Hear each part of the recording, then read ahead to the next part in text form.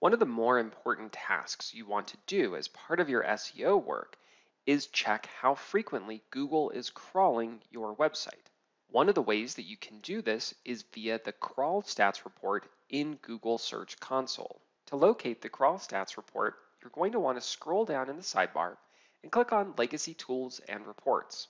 Under Legacy Tools and Reports, click on Learn More, and in the window that appears, search for Crawl Stats, and then click on Crawl Stats Report. From here, you can click on the button to open the Crawl Stats Report. The first thing you'll see on the Crawl Stats Report is a trend graph.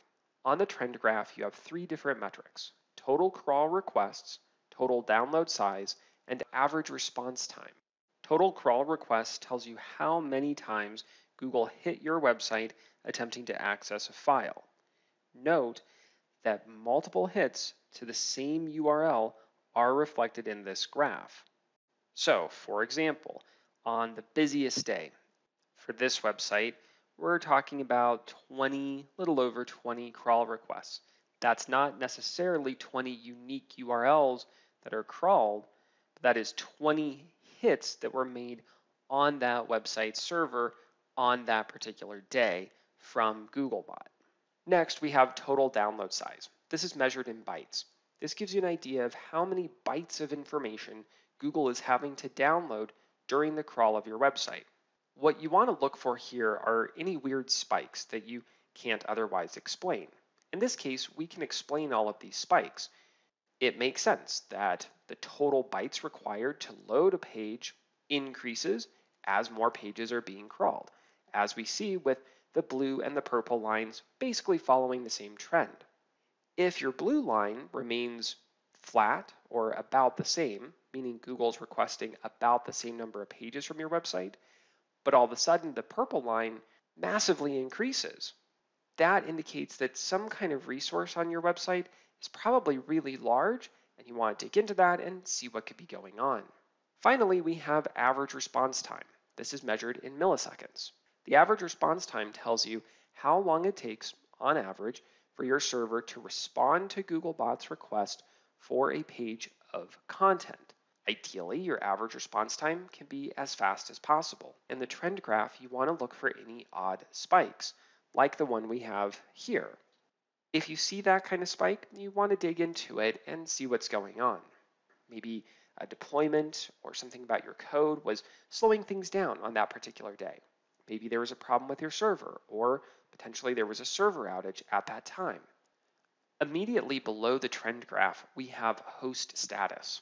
If you click on this, you can view a few more details about the host status. Within details, we can see if Google had any issues fetching our robots.txt file, any issues related to our website's DNS, or any problems connecting to our website server. Within each of these, we can click to view a graph of any failed crawl requests. This example doesn't have any failures. However, if you do see a failure in here, you want to make sure you understand why that failure occurred and what you need to do to prevent that failure from happening again in the future. Now, if we return to the main crawl stats page and we scroll down below the trend graph, we can get more details about how Google is crawling the website. We can see the crawl requests broken out by response type. Ideally, the majority of the pages Google is crawling are OK or status 200. If I click on the response type, I can view details about how Google is crawling pages with that response status code. For example, let's click on 301. Here I can see how many total crawl requests there were to a page that returns with a 301 response code. I can also see total download size and average response time for pages with this status type. Below the trend graph, I can see example URLs that returned this particular response status code and see the date and time that those pages were last crawled. If I click on that URL, I can view more information about that crawl, including the purpose of that crawl and the bot type used. Back on the main crawl stats page, I can also see crawl stats broken out by file type. That way I can see how many HTML pages Google is crawling, how much time Google is spending crawling JavaScript files or images or CSS on my website. Here again, I can click on any one of these to view details. For example, let's click on JavaScript. I can see how many crawl requests there were of a JavaScript file on my website. I can see the total download size, and I can see the average response time. This helps me understand if the problem with response time or the problem with total download size has something to do with JavaScript or other file types. From the main crawl stats page, I can also see crawl stats broken out by crawl purpose. There's two different crawl purposes, either refresh or discovery. Discovery means that this is a new page that Google has found. Google has never crawled this page before. Refresh means Google is returning to a page they already know about to check for a new version or any updates to that page. For established websites, the majority of your content is going to be in refresh status. As with the other breakouts, I can click on this to view details.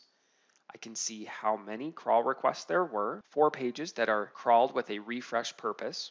I can see how many bytes there were for those pages, and I can get an idea of the average response time for these pages. Scrolling down below the trend graph, I can see a list of example URLs that were crawled with a refresh purpose. Finally, from the main crawl stats page, I can also view crawl details broken out by Googlebot type. In the case of this website, the majority of crawls came from Googlebot's smartphone bot. I can click to view details of how frequently this particular bot crawled, the response time for this particular bot, and the total download size for this particular bot, along with viewing the example URLs and the date and time those URLs were crawled. If you have any questions about the crawl stats report or need help figuring out problems you find within the crawl stats report, please let me know. You can email me at matthew@elementive.com. If you liked this video and want to see more like it, please subscribe to Elementive's channel. Thank you for watching.